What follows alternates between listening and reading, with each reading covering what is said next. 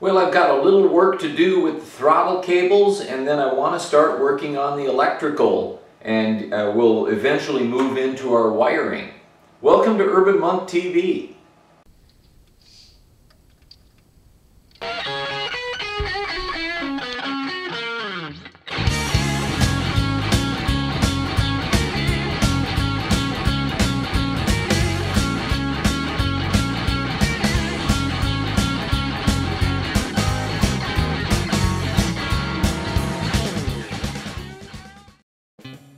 Okay, so I got the clutch cable connected, and rather than solder, I welded that barrel on the end of the wire.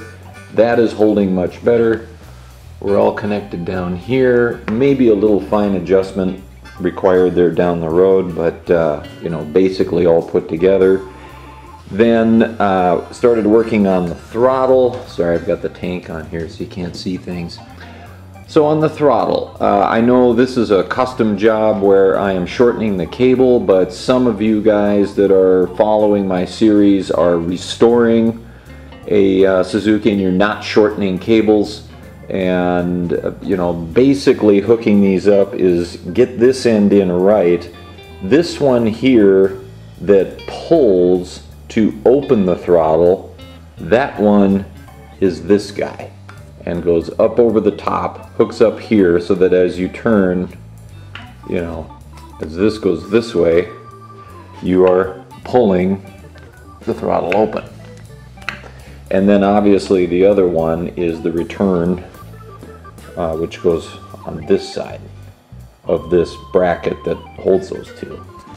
So I hope that makes sense for those of you that are just doing a restoration and not a cable shortening.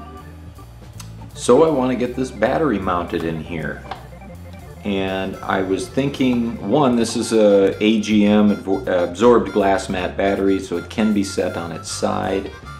And at first I was thinking I could just use the back of the frame, you know, the hoop here, to have, you know, one point that it could be pressed up against.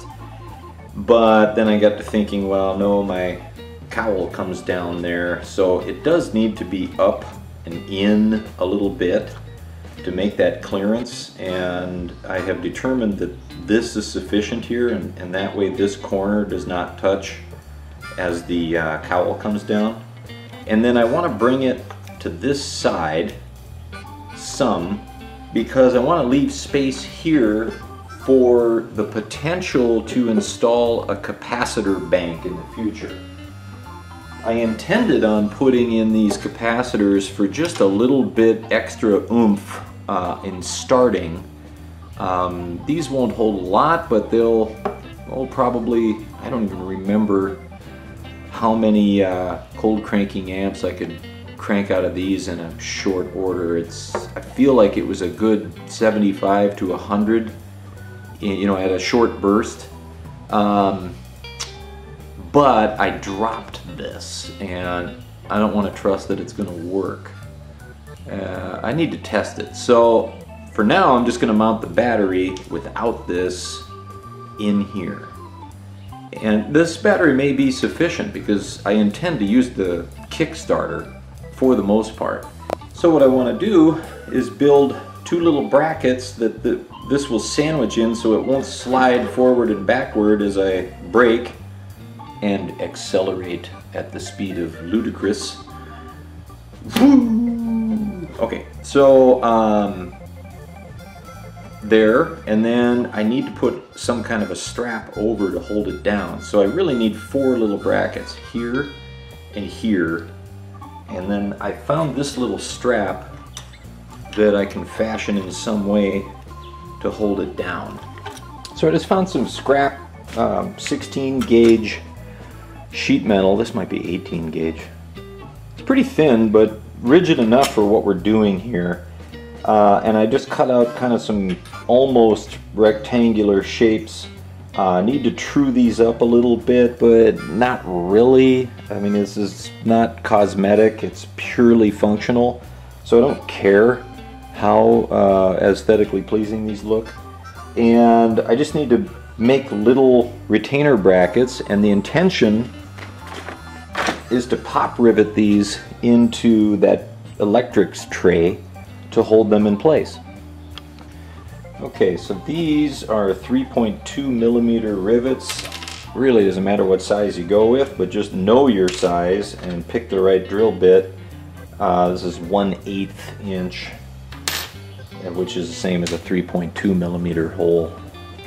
Okay, so I've just rounded off the edges and squared these a little. They're not even matching yet, but really doesn't matter. I just want to make sure that I have a 90-degree bend on these with enough room for a hole drilled for those rivets. Yeah.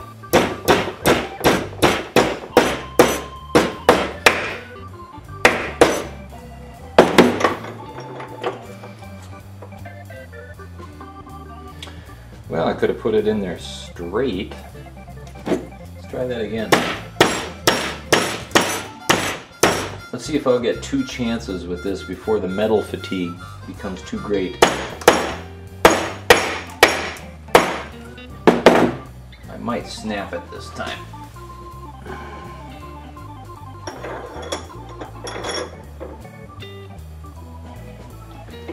Alright, so don't be a boob like me and get your eyes down where it's level.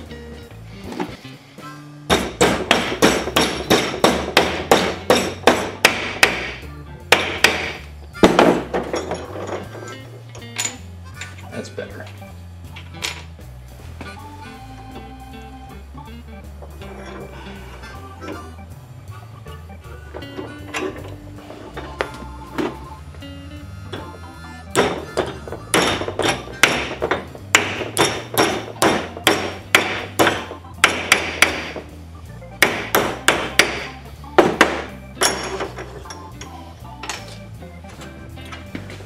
When I hand hammer metal like this, and I'm no expert,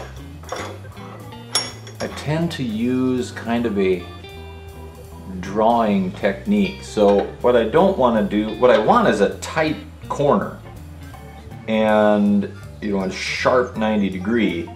And if I just whack away at the top here, I don't bend it that sharp.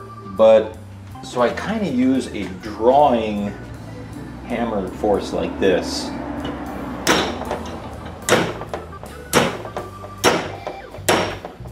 And then once I got it flat, then I can focus right in this spot, not on the ends.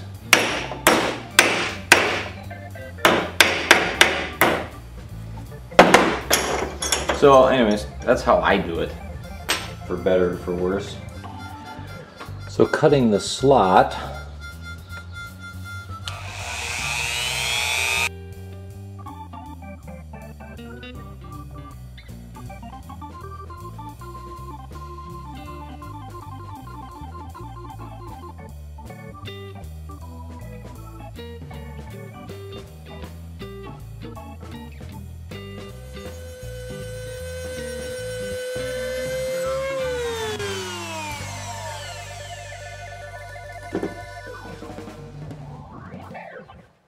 I want a slot wide enough for my strap, which this one is.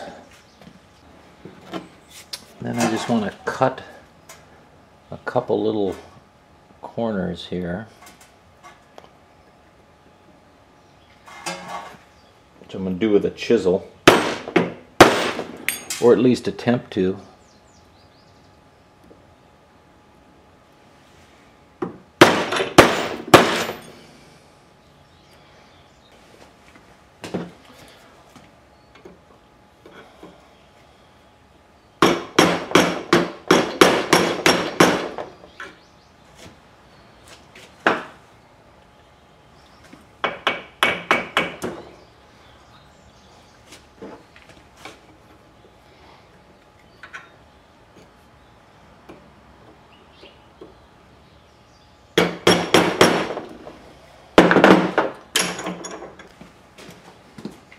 What I'm attempting to do here is bend that out and create a slot, but also a round point that's not sharp.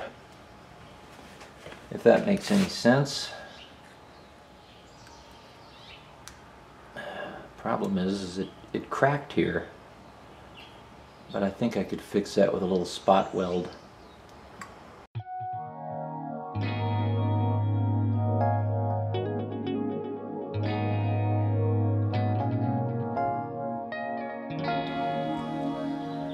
There we go. So now that I've got it bent over on itself a little bit, now I can just hammer that down flat and I'll have a nice round edge on the inside, but I do need to fix that crack there all the way through. And I'll just spot weld it and then grind it down.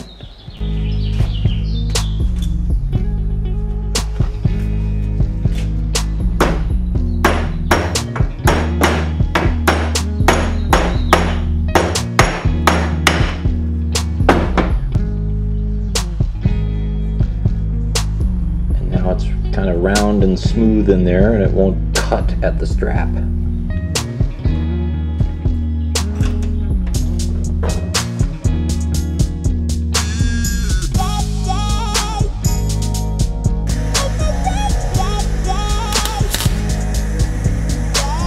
So there, I repaired it and that should fit my strap now. Yeah, goes through.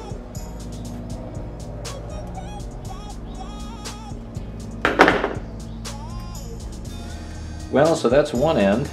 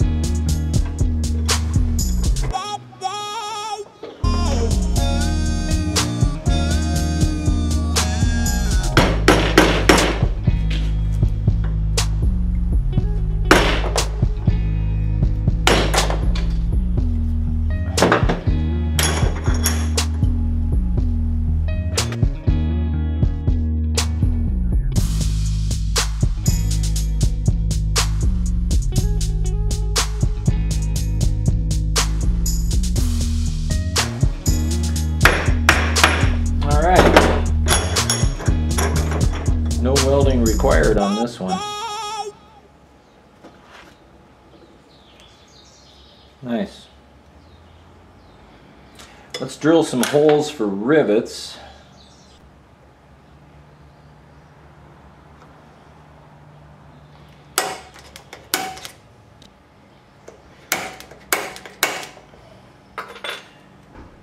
And then these guys need rivet points. These two, no slot, because they're just going to steady the battery. Essentially, we're going to box it in from four sides.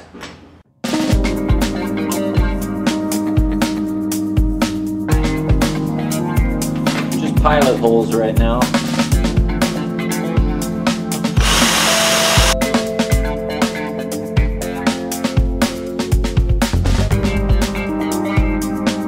Okay, so the time to check whether or not we have enough clearance for that battery position is now and not later. Frankly, I can see I have plenty. In fact, I can come all the way to the back here, so I'm gonna go right there. Plenty of, it's good that I went as vertical here as I did instead of too sharp.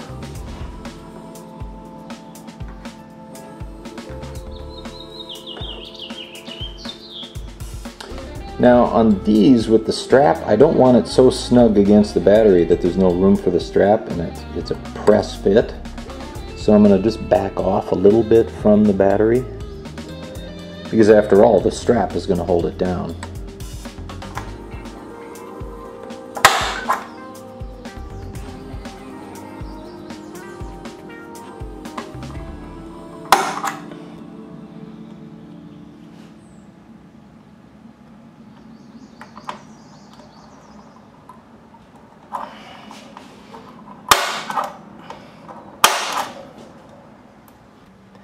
One problem I can see I'm already going to have is that the rear wheel is in the way for riveting these from underneath,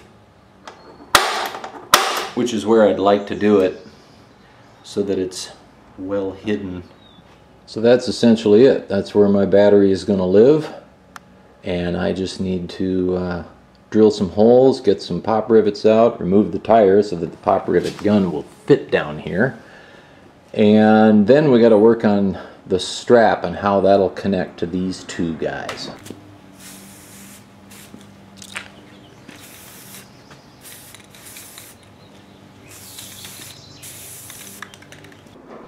So I'm just sewing this strap on to one of the ends that I created by, sorry, this glass table is not a good place to be focusing.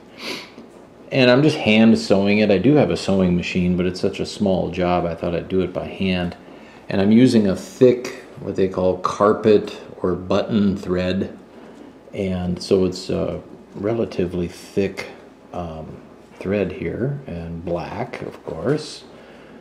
And I'm just going to do kind of a square pattern and then an X in there like you see so often with straps of this kind. Okay, so this is one side of it, and then I just have to do the other side, but essentially we know this part, and I'm going in this direction. This is difficult one-handed. And wrapping it around this way so that the loose side will be threaded, you know, toward the battery. Okay, now I've got these hold downs that I built. I painted them black just because this brown is a little bit more difficult color to get a hold of than the black, and nobody's going to see these, so it was more about protection than color. And I've got both of these tie-down straps ready to go, and I'm just going to pop rivet them into place.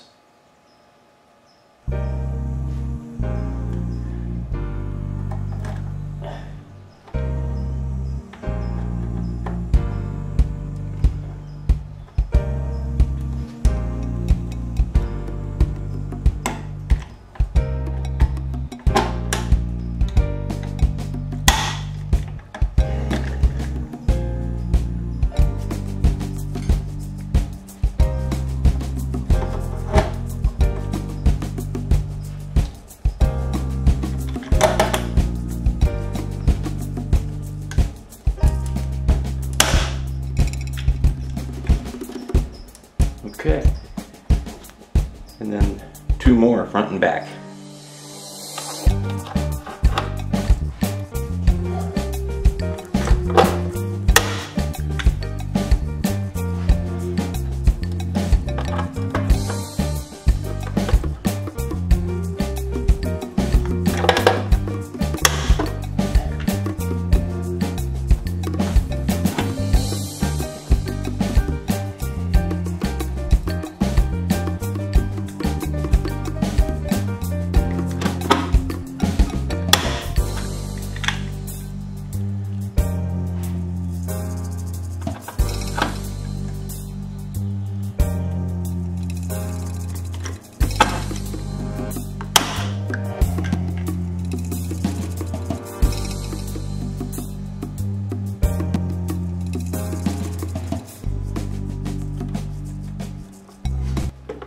Okay, no forward and back, no side to side.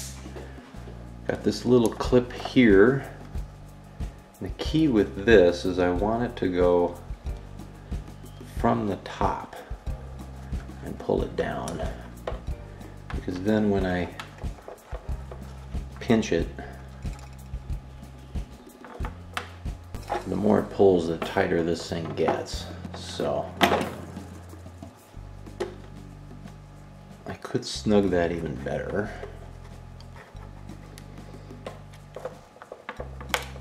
There we go.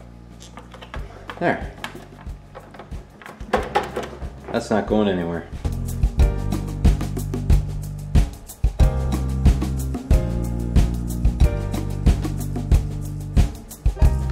So thanks for watching, you guys. Hey, if you like what I'm doing, please give me the thumbs up and subscribe if you'd like to become a monk. Thanks for watching.